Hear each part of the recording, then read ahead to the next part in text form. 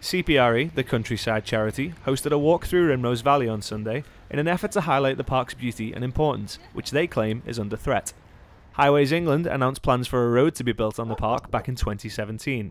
Since then, a smaller local group known as the Friends of Rimrose Valley have been campaigning to put a stop to the development. Stuart Bennett, one of their key members, spoke to the group of walkers before they headed out onto the muddy tracks. So what we need to do is demand that the government looks at infrastructure again, gives our community a fair crack of the whip.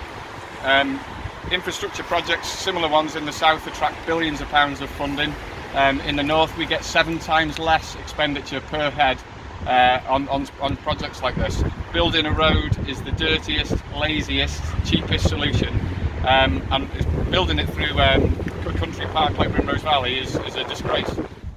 Highways England said they are committed to working with everyone affected by the plans for the new bypass. They are still carrying out environmental surveys and will be hosting another public consultation later this year.